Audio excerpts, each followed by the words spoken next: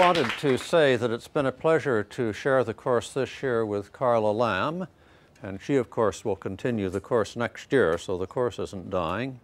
And I think as an indication that it's worked well, I did all of the Stage 1 toots this week, and they were all very lively, some of the best that I can remember.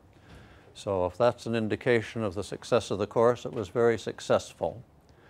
Now, you'll recall that we have just finished A.J. Ayer, and in a sense, he brings moral and political philosophy in the English-speaking world to a close.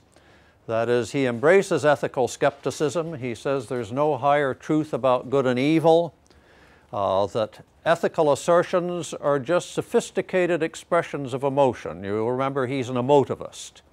And he says when you say that something is good, that's just like saying charity hooray. And when you say that something is wrong, that's like saying Hitler ugh, is it not? That there is no cognitive content to moral assertions, and that we can elucidate our political ideals, we can spell them out in practice, but when we're faced with an opponent who doesn't share them, all we can do is agree to disagree or agree to fight, one of the two, or agree to politic. Now, I'm going to try to convince you that that is false. I happen, as many of you know, to be an ethical skeptic, and I'm also, like Ayer, fundamentally an empiricist, but it is simply not true that once you say there is no higher court of appeal, that we can take Nietzsche and ourselves to and get a judgment as to which ethical system is in accord with truth. It's simply not so that that's the end of the matter. I believe in no higher court of appeal. I don't believe I can appeal to Scripture as an arbiter as to whose ideals are best, or Plato's world of forms, or Aristotle's concept of human nature, or Mill's proof of the principle of utility. I think that all of these are defective. But I think that even if you reach skeptical conclusions about ethical truth, you can have a very lively moral debate based on what I call the agenda. Now, the agenda is something that everyone has to accept because the prices of not accepting it are too great. Even if you are Nietzsche, you have to accept the fact that if your moral system is loaded with logical incoherence, that's a black mark against it. After all, if an ethical system is not coherent, you don't know what you're buying into. If Nietzsche made one moral judgment one day and a contradictory one the next day, we would have a right to say, well, he is not effective as an ideologue. What am I buying into? He tells me one thing one day and one the next. Any thinker has to say, I am happy to face the consequences of my ideals in practice. After all, if someone holds a particular ideal, and we get the impression that the only reason they can cling to it is shutting their eyes to the consequences of acting on that ideal, again, that ideal is sunk. You don't need a truth test to say that that ideal is bankrupt. And then finally, every ideal has to have a social dynamic so that it could design a livable human society. Unless we want to be like animals dispersed in the forest, we have to live together with some type of unifying glue. And therefore, every political thinker has to argue, well, my set of ideals could teach human beings to form a civilized society of some sort. And so these three weapons we can use in an agenda. Now, that agenda only gives you half a loaf. If you have up your sleeve a truth test, you can win one big victory. You can say, well, the Bible vindicates all of my ideals, and it condemns abortion, or it condemns vivisection, and if only people had faith in God, they would all give up their false ideals and accept mine. The moral agenda for moral debate can't give you that. I think that once truth tests fail, ethics is mainly a matter of commitment. You either internalize very deeply humane ideals or you don't. I think I can show, as I tried to do last time, that Nietzsche has no plausible social dynamic, that he is at times logically inconsistent, and at times does not realistically face up to the consequences of his ideals in practice. But none of that gives Nietzsche a good heart. That is, that shows that his particular ideals are very circumscribed. But he could still say to me, okay, I have no plan for a United States of Europe ruled by supermen, and you are the only ones who can organize a coherent human society, but you cannot forbid me as a matter of private ethics to be a parasite on that society. And you cannot prevent me from being an aesthetic elitist as an individual who ignores humane values. I'll be a painter. I'll live off of your society, and as a great painter, if I have to kill someone to get the money to paint, I'll do it. So that type of victory I can't give you. That is, I cannot make Nietzsche love humane ideals if he doesn't do it anyway. I mean, this is why everyone wants an ethical truth test. You know, in science, if you show that Einstein is right and Newton is wrong, then everyone ought to embrace Einstein. You'll have unity. The agenda for moral debate may undermine the morale of our opponents, which I think is quite worthwhile, taking the wind out of their sails and undermining their morale. But I cannot say to them at the end of the debate, you ought to be humane. That has to come from within. With that preface that I'm offering you half a loaf, let's first look about the distinction we drew earlier, about 3 lectures ago, between analytic and synthetic. Now, there are a number of propositions that philosophers have isolated that are not neatly classifiable in this way. I'm going to ignore those because they don't affect what I have to say today. Even though there are propositions that may sit on the border of this distinction, there are other propositions that clearly fall on one side or the other. And sometimes you can make people more coherent about what they say purely through the use of this distinction. I take it we saw that analytic propositions are merely propositions like pure mathematics that use words consistently, with logical consistency. And they are not propositions that can establish facts about the real world. If I say there's a yellow balloon floating in the hall, you can sit here and reason logically from now until doomsday, and you can't test the proposition. It's a synthetic proposition, and you have to go out and look. That is, it can only be tested against experience. An analytic proposition would be something like a triangle has 3 sides. If you deny the truth of that, you deny logic. I mean, if you say it has 4 sides, we can say to you, well, surely you mean a square, don't you? You can't mean a triangle. But we have to keep that distinction in mind because people in moral debate often ignore it. You'll sometimes hear people defend Christianity by saying, you know, you say, well, read Homer Smith's Man and His Gods. You know, there have been more people killed by Christians butchering one another than probably any other force in Western civilization. We talk about the Roman arena and all the Christians that were thrown to the lions, but when the Christians took over the empire and fighting over who should be Bishop of Adrianople, they killed more people than were killed in the entire pagan history of the Roman arena, to say nothing of others who were killed about the true date of Easter and so forth. And you say the Christian church has been an influence for good. Sometimes yes, sometimes no. And you'll get the answer, but no true Christian would have done that. Well, that, of course, is a mere tautology. You're saying, I won't count someone as a Christian unless they behave humanely. Fine. That tells us about your ethics. But it has nothing to do with the historical record of Christianity as an institution, does it? It's like saying if we were all Quakers, there would be no wars. Well, that's true. If everyone was a pacifist, there'd be no wars. Unfortunately, there have been Quakers like Nixon who have started wars. So it has nothing to do with the Quaker Church to say if we were all Quakers, there'd be no wars. A church is a historical institution that has to be judged according to historical criteria. Sometimes you run into a student radical who, if you point to the hard hats in America that voted for Reagan, he'll say they aren't real workers. Well, up to that point, I thought I knew what a worker was. They were someone who earned their living with their hands. And hard hats are certainly workers in that sense, are they? But he won't count anyone as a worker unless they also have a revolutionary psychology. Well, I take it that again as a cheat, is it not? You can use words in that eccentric way if you want. You can say, I won't call people who work in coal mines 12 hours a day workers if they vote for Reagan. Fair enough. But it has nothing to do with our actually understanding why the working class is split between liberals and conservatives, does it? And it does nothing to exonerate that portion of the working class that, like Disraeli said, were angels in marble. Disraeli was the first one to say, you know, we Tories can get a big working class vote if we only play it right, though Bismarck had the same idea, didn't he?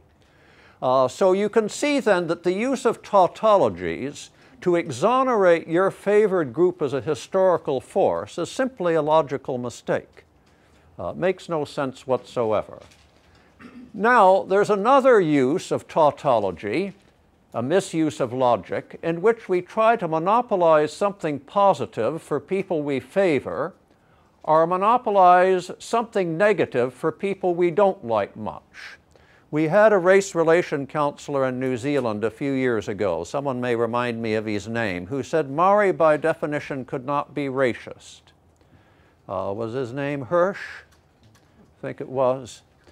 I think it was. And he said that they couldn't, and they asked him why, and he said, well, many people say, that's of course wonderful evidence, that many people say that no oppressed group can really be racist. Well, you think about that a bit. I mean, assuming a Maori lynched a Chinese New Zealander for dating his daughter, he can't be a racist.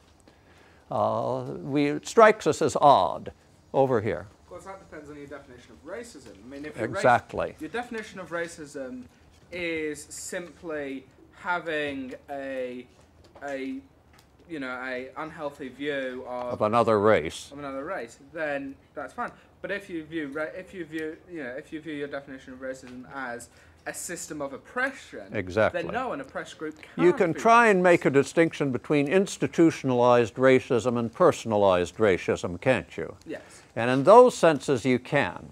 But when you're drafting legislation, presumably you do want to give some protection to people who might be victimized by an oppressed group, might you not? I mean, I think it's arguable that the group that oppressed the Jews most enthusiastically in Germany were the lumpen proletariat. You know, I mean, the demoralized workers who are out of work. And I'm sympathetic with them. But that doesn't mean I don't call them anti-Semites. They were. They weren't in a position. They were manipulated by other people institutionally, weren't they? As long as you think clearly, there's no problem. I don't think Hirsch was thinking clearly. You know, I think that he was essentially saying, you should never demean a Maori by saying he's a racist. If all he meant was Maoris don't control New Zealand, and therefore their racism is relatively harmless, and that they can't institutionalize it, well, that's a sophisticated statement, isn't it? And we would have to look into it. We might say, well, maybe they can't institutionalize racism, but they can sure institutionalize sexism on the marae. You see the point? So you can't exonerate a group just by playing with words, can you? You have to do an analysis of reality. I have on occasion heard people say, no male can be a feminist. Well, there was at one time in this institution a young gentleman, I won't identify him by name, who thought he was a feminist. And whenever people would picket beauty shows, he would be the first on the picket line. And if you were supposed to bite a policeman on the ankle, he would be the first one to take a bite. And he drove the feminists crazy because they grew to hate him because they felt, you know, no man can be a feminist, and why is this guy giving us such a hard time? You know, he keeps behaving as if he were a feminist. Well, here we have to say, is a feminist someone who lives up to feminist principles, in which case he was a feminist, or are you just having a tautology, that no matter how much like a feminist someone behaves, I won't give him that accolade if he's a male? Now, we wouldn't normally do this in other circumstances, if only because it cuts your clientele. It essentially says males are beyond the pale. No one has ever said you have to be gay in order to be a socialist. It would be quite counterproductive. You could say it, of course, and we would say, well, this person certainly uses the word socialist in an eccentric way, and there's nothing logically incoherent about it, but then you wouldn't build a very strong socialist movement, would you? You've artificially restricted your clientele. Now, sometimes a feminist will say, no man can imagine the oppression that women actually feel. Well, that's an empirical assertion that we can test. We could say, well, is that so? Sometimes a woman has said to me, no man can imagine what it is like to be raped. And you think for a minute, and you think, what about all the guys who go to prison and are homosexually raped? You know, men are raped, and I can vividly imagine what that's like. I don't have any problems of imagination. It's an assertion which is at least an empirical assertion, but it can be falsified. I mean, it's crazy to say that no man, can a man imagine what it is to be insecure on the street? Well, if like I was when I was a kid, there was the biggest bully in school out after me, and you had to scamper home from school every day to avoid being beaten up. You can't imagine what it's like to be insecure on the street. These then are efforts to make the world simpler than it is. Certainly it would be nice if no blacks in America were racist, but some of them are. It might be nice if all men could be easily classified as the enemy, but unfortunately or fortunately some men actually have been pioneers in the feminist movement, like Victor Debs. And away we go. One of the uses, over here. Sorry, I'm just, in this case, you're clearly stating that two minorities can in fact be against each other and they shouldn't be, yes, that they can't be against each other, and that it's about the detail that one goes into. It can either be simplified by a person who said it, or it can be less simple. Yeah, racist is no longer useful here. I mean, you might say, every Maori has a right to hold a grudge against Pākehās, and that's not racism. But certainly every Maori doesn't have a right to hold a grudge against Chinese, you know. So you're now in the real world. You're now making useful distinctions. You're not just using a word to sort of set up a private country club that only certain people are eligible to join. Back here. But again, I mean, like you said that, you know, if you make these distinctions based on what's useful in the real world, if you actually do believe that if your belief is that men cannot contribute to the feminist struggle, or that a straight person can't contribute to the queer rights struggle, then in that case, you know, to you at least, you're actually making a useful... That's a different thing. I think it was tactically correct when blacks took over leadership of all of the civil rights groups in the South. Now, of course, historically, there was a reason why whites. I was a Corps chairman in the South. And the reason I was a Corps chairman, that every black in my town was under the thumb of a white employer. And for me to be the front man, until I was bounced at the end of the year, had a secure job. They would have been reduced to starvation, you see. But once you had cultivated a black leadership, you know, you'd raised enough money to have black organizers, you could then do away with whites in leadership positions and have blacks that people more easily identified with. And I saw no racism at all in that. That was an arguable position, wasn't it? You know, these are not the crude sorts of things I'm talking about. You know, I think it's perfectly sound to say there's something pretty odd if males were head of most of the feminist organizations. And there's something pretty odd if whites are the heads of most of the black protest organizations. And these are questions that are based on facts that we can test, can't we?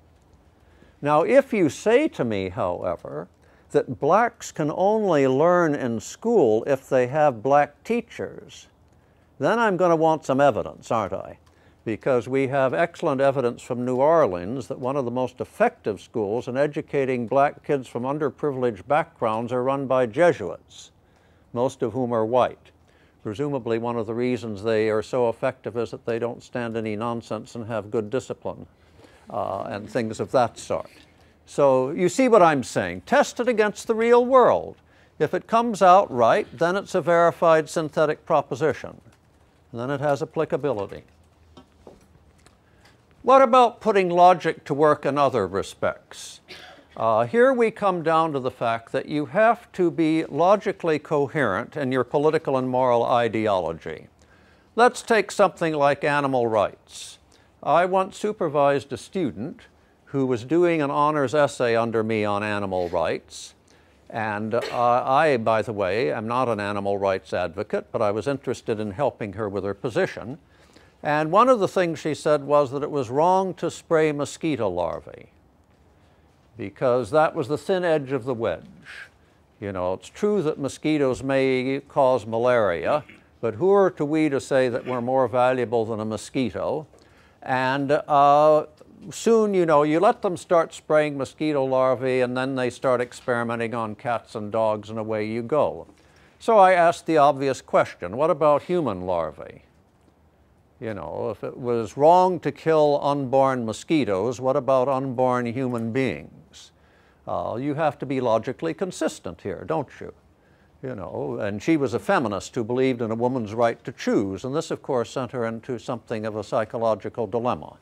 That is, and I pointed out, I said, are you a vegetarian? Well, she wasn't. And I said, well, if it's wrong to kill animals for medical experiments, what about killing them for something as trivial as eating them? Shouldn't you be a vegetarian? She did become a vegetarian. But the difficulty with the other had to be solved, didn't it? You know, you can't say it is wrong to eliminate every type of embryo except a human embryo. That seems very odd, doesn't it? You know, why should a woman have a right to eliminate a human embryo, and yet no reason is good enough for killing mosquito larvae? So again, you could not take her position on animal rights seriously until she started ironing out these inconsistencies.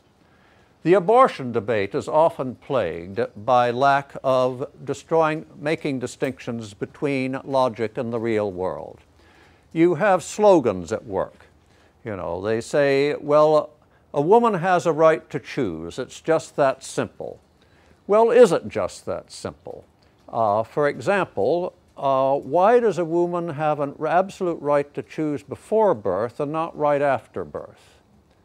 You know, what's wrong with infanticide? Why is it wrong to kill the fetus 2 hours before it emerges from the womb and not 2 hours after? You have to find a relevant distinction, don't you? I mean, you may find one, but you have to look for one. You can't just parrot a slogan. Or again, if someone says that they are in favor of abortion up to the time when the infant can survive independently of the mother's womb, science can push that back to zero, can't they? I mean, in fact, we have pushed it further and further back. I mean, now fetuses survive that are prematurely born much younger than they used to. And we might invent an artificial womb in which an aborted fetus could survive from day one. So you see, moral propositions are serious. You have to mean what you say. If you just say them to win an argument, you often find that the real world bites you.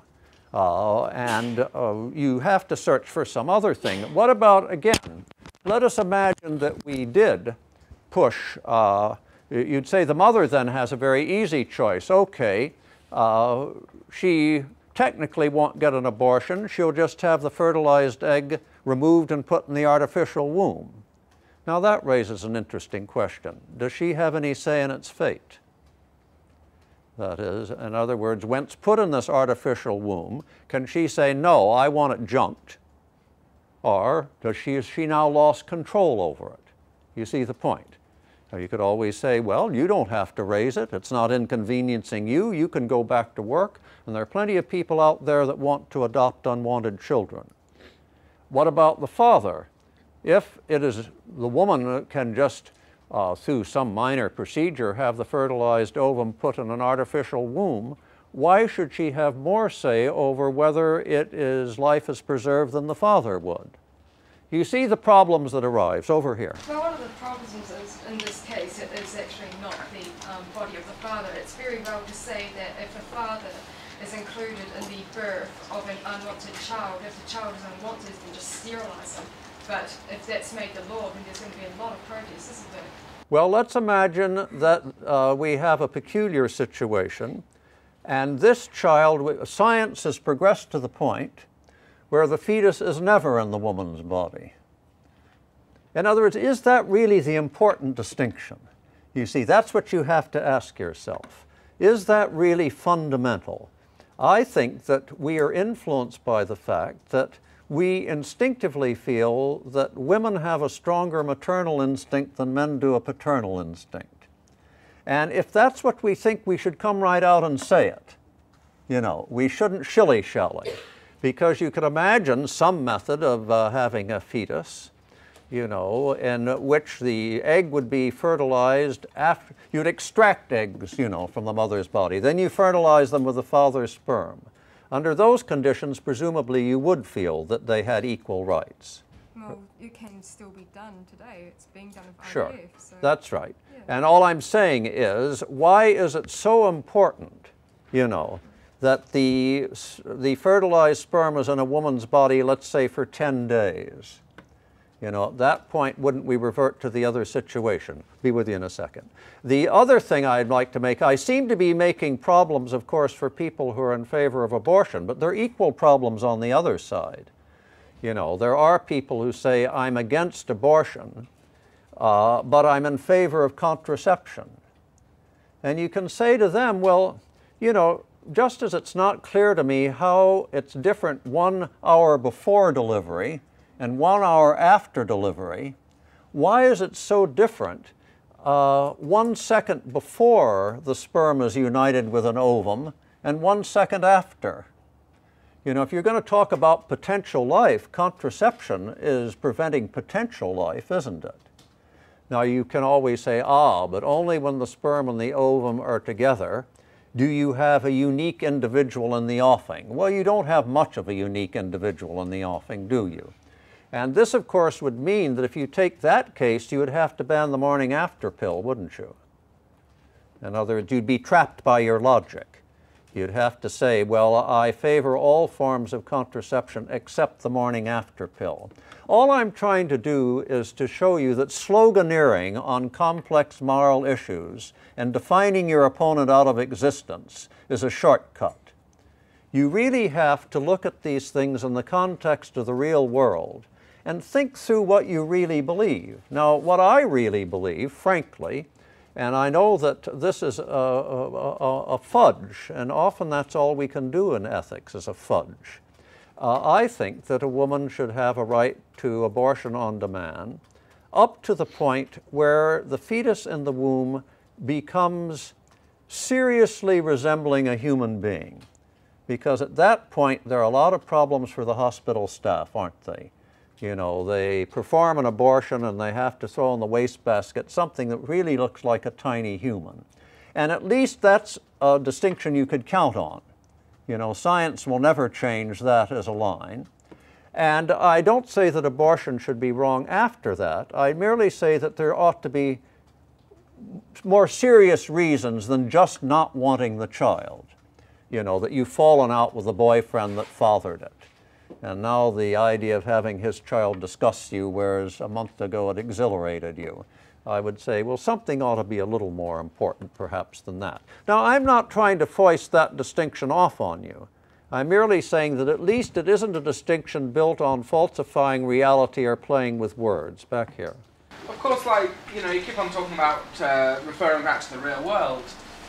But of course, like, part of the debate around abortion is the fact that in the real world there is a huge power disparity between men and women. Exactly. Women are forced in society to have far less power than they have. And that's highly relevant because in our society, you see, I said you should have abortion on demand until, let's say, the 5th month or something like that, 4th month.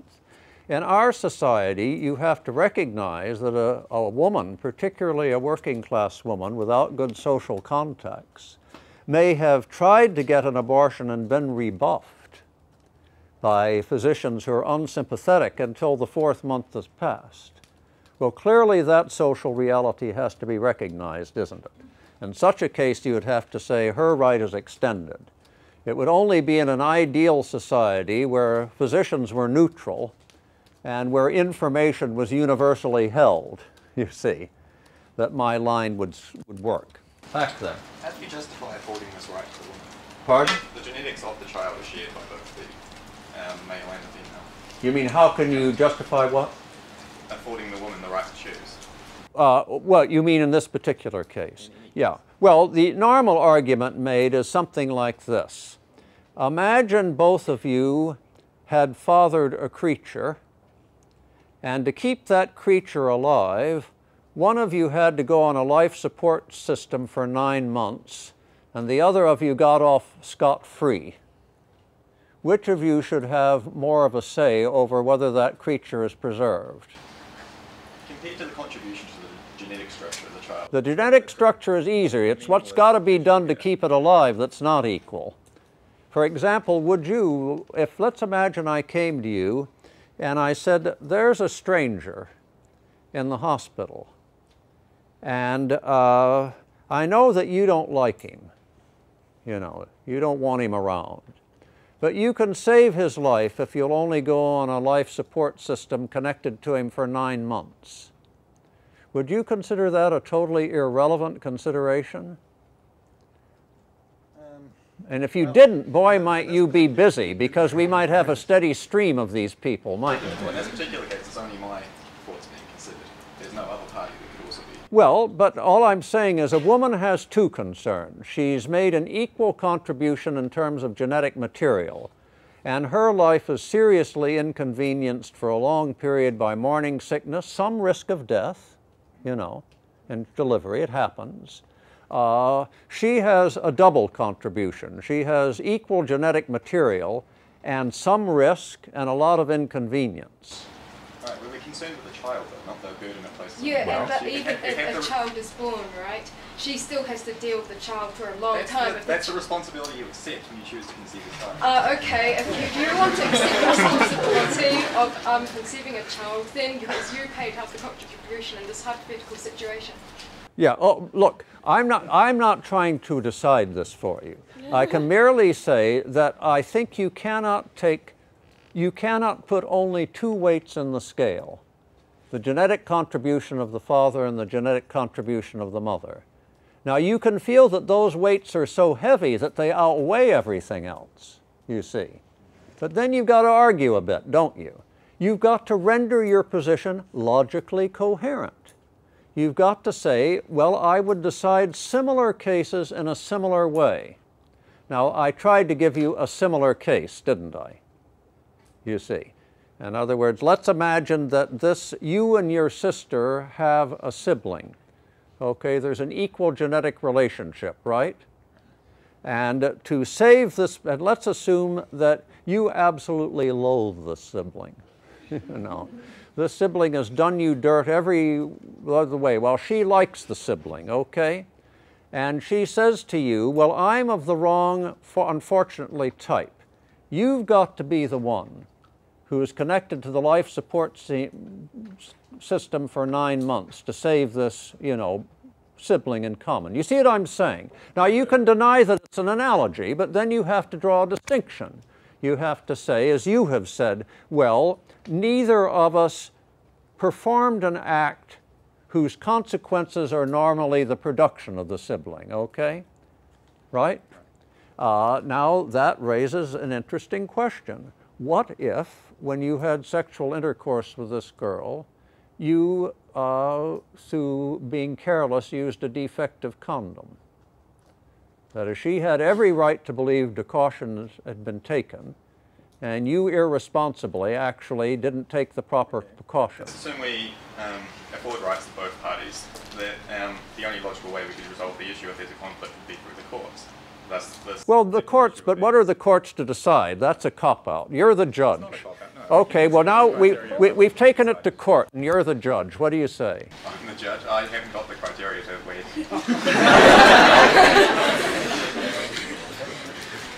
Well, at any rate, let's go on.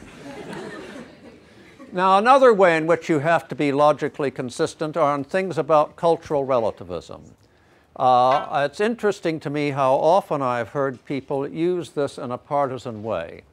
They'll say, you know, Maori have a perfect right to accuse us of injustice. And then if someone comments on sexism on the marae, there was an interesting study that showed that there was a high correlation to the extent to which Maori tribal groups or iwi had been influenced by European values and the extent to which women were allowed to talk on the marae. And you might say, well, look, traditional Maori culture isn't all it was cracked up to be. Only when it's diluted by European culture do you have women giving a fully acknowledged position. Now, you can always say behind the scenes these women manipulate the family, but I take it most feminists don't like that argument much. It was used in Victorian times. Admittedly, women can't vote. Admittedly, they can't do these things, but boy, do they have terrific power behind the scenes. Now, some people will say we have no right across cultural lines to criticize Maori. Well, that, I presume, means they have no right across cultural lines to criticize us. That is, if we can't accuse them of sexism across cultural lines, they can't accuse us of injustice across cultural lines. Now, frankly, I think both of these accusations are in court. I'm just saying, if you're going to say you can't criticize across cultural lines, it cuts both ways. You can't give one group, for some reason, a right to criticize across cultural lines and deny it to the other group.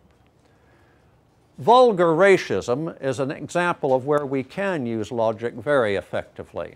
By a vulgar racist, I mean someone who says all blacks ought to be exploited, work in mines, do manual labor, not vote, whatever penalties they want to levy. As R.M. Hare pointed out, the simplest way to put logic to work with such a racist is to say, well, imagine I sneaked a pill in your food that turned your skin black. Now do you deserve all of these unpleasant things? Now they might try and weasel. They might say, well, it's only people born black. To which I would say, well, your wife is pregnant. Imagine I sneaked a pill in her food so that your child is born black. Now this makes the racist either heroically say, blackness is the only human trait that counts in a human being's worth. Well, if they say that, we can ask them some very hard questions. For example, what would you think of a book reviewer who said, today read this book because the dust jacket is colored black or white, and then the next day say, oh, I'm sorry, the publisher put a black dust jacket on it. This book is no good at all. We would say, for heaven's sake, certainly what you look for in a book is style and character and, you know, a plot. The color of the dust jacket, you mean this book, the dust jacket, changes color from day to day and that has something to do with whether it's a good book? In other words, you're forcing him to say, no, it's not just black skin, it's the characterological traits that are inevitably associated with black skin that render these people permanently immature intellectually or morally. And at that point, again, they're in the real world of empirical evidence, aren't they? I mean, if they tell me that everyone who is black is permanently immature, I would say, well, what about Martin Luther King? Do you consider him morally immature? Or Nelson Mandela? If you think that everyone who has a very black skin is intellectually immature, what of St. Augustine? What of Gordon Parks, the great photographer? What of Paul Robeson, the great interpreter of music? What of Thomas Sowell, the great ethnic historian? So again, what you have done, you have used logical consistency to make them enter the real world of debate where evidence is relevant, isn't it?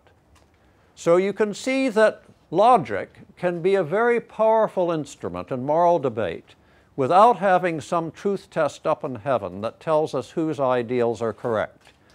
We can examine another person's ideals for logical coherence, and we can score some very strong points off of them.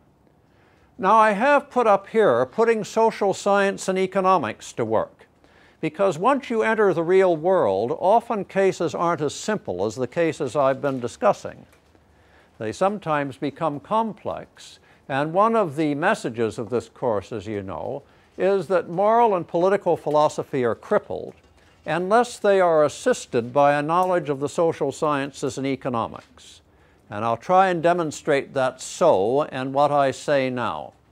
Now let's assume we've left vulgar racism, and we're going on to the race and IQ debate against Arthur Jensen. Jensen says, well, it's only blacks on average that have a lower IQ than whites for genetic reasons. Well, now, of course, you have to have a very sophisticated grasp of social science, don't you? You have to say, well, there's this 15-point gap between black and white, and I can give you a theory as to why this can be explained in terms of environmental differences between the group. And then, you've got to defend it, don't you? Now you've got to come up with evidence, right? You've got to say, well, I can show that a disproportionate of black women are solo parents. This diminishes the vocabulary environment of the child. Rather than hearing two adults speak, it's just one adult speaking to many children and coming down to their level. You can give them Elsie Moore's study, where she said she studied a group of black infants, all of whom were adopted. All the infants adopted were black. And half of them were adopted by white families where the mother had 16 years of education and there was a middle-class income. And half of them were adopted by white families where the mother had 16 years of education and a middle-class income. At the age of 7.5, there was a 13-point IQ differential. Now that, of course, is very important, isn't it? Something was going on in those black homes. There's no genetic factor here. All the kids were black. Let's assume that at least. But now, of course, people think you're politically incorrect. You're saying there's something about black child-rearing practices that impedes cognitive development that white parents don't have. Well, in point of fact, there probably is. And while it's politically incorrect, if you want to solve a problem, you have to look at the real world. When Elsie Moore called these mothers in with their children at 7.5 and gave them cognitive tasks to solve in common, the comments of the black mothers were almost completely negative. They are, you know better than that, you're not that stupid. While the comments of white mothers were almost uniformly encouraging. And when they have done studies in black and white homes, they have found that the verbal interaction between positive and negative is not the same. Now, if you say, that is so annoying I don't want to pay any attention to it, fine. Then you accept the consequences of the status quo, don't you? But you see that you have to do some hard-headed social science to discuss that issue, don't you? It's not as simple racism, where you can just use logic. The meritocracy thesis. This is something that we have to be involved in as people who believe in humane egalitarian ideals. Most of you want to, I presume, blunt environmental inequality. That is, you would like to mitigate the huge environmental differences that separate children in New Zealand, where some have much more favored opportunities than others. And I presume you don't believe in privilege. We don't believe someone should buy their way into Harvard Med School or something of that sort. Well, the bell curve says, okay, you people who say you have egalitarian, humane ideals, you're unwilling to face the consequences of putting these into practice. You have to pray for eternal failure. Now, what do they mean by that? They say, well, you want to abolish environmental inequality and privilege. Now, if you abolish environmental inequality, all talent differences will be genetic. After all, if the environment is uniform, what else could they be? And I think that even if I was raised in as enriched a society as Mozart, he did have better genes for musical composition than I do. I don't think that even with his father teaching me that I would have rivaled him. So there is a genetic component. Now you've abolished privilege, so all talent is genetic, and talent now has perfect social mobility. That is, talent is the only thing that counts in going to the top, isn't it? So now you can see the result of this. You will have a class system where all the successful people are genetically superior, and what is left at the bottom of the socioeconomic scale is the genetic drugs. That is, the people who are too genetically defective to ever rise, and of course their children will inherit their lousy genes and will stay down there with them. So here you have been crusading for environmental equality and against privilege, and it's never recurred to you to look at the consequences of putting your ideals into practice. Now, I'm not going to answer this, but I will tell you now that it can only be answered by a sophisticated social science analysis. And Psych 204, I do that. And there's a flaw in the argument. There's a flaw in the argument, but it's not in the logic of the argument. The logic is impeccable. It makes assumptions about social dynamics that are quite unrealistic.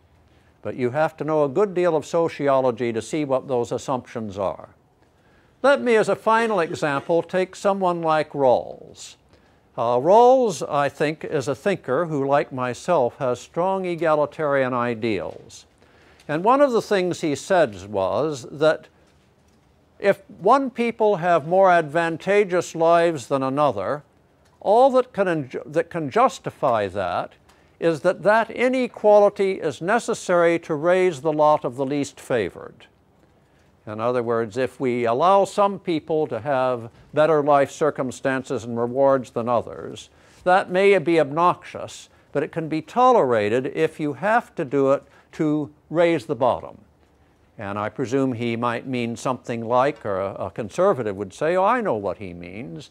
He means that unless we had inequalities of income, people wouldn't have sufficient incentives to work hard and bring about economic growth, and without economic growth, you know, the least happy people would be even worse off. But of course, to operationalize that, you have to put economics into play, don't you?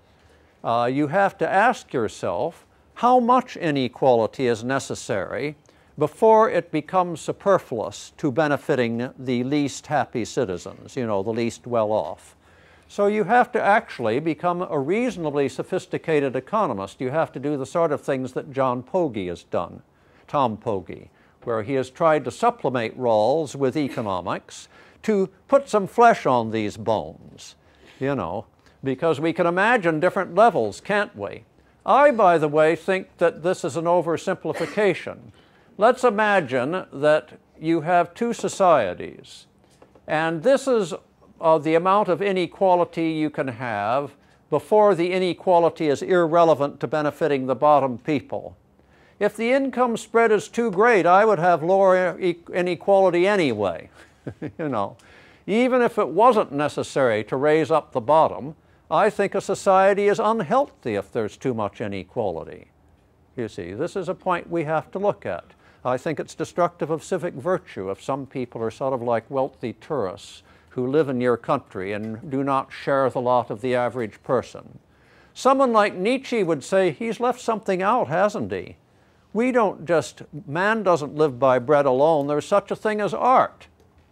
How about the enormous luxury of people in the 18th century that was irrelevant to raising the level of the lower classes, but was quite relevant to being patrons of Mozart and the arts? You know, beauty counts too, he would say, wouldn't he? Not just the greatest happiness of the greatest number. What if this inequality is necessary? What if it's even slightly counterproductive? This amount of inequality actually goes beyond what's necessary to help people at the bottom. If it's productive of great art and science, doesn't that make it worth it? This is what I call the 6 balls problem, isn't it? That there are actually 6 great goods in ethics. And it's not easy to balance them off against one another. And I'll tell you right now that if you want to find a workable compromise between these 6 great goods, you have to know enough social dynamics to design a society with the maximum trade-offs.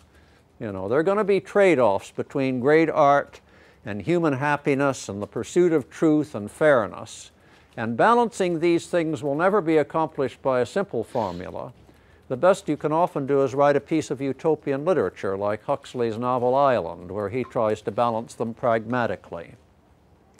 Well then, I'll end by saying that I hope you realize that this introduction to political and moral philosophy merely shows that You cannot be educated, even in that discipline, if you only know political and moral philosophy. That is, you have to be a broadly educated person who not only knows the issues that moral and political philosophy raise, but you have to spread your wings to learn some social science and economics if you're to perform the classic task of political philosophy, and that, of course, was to design the just society. Good.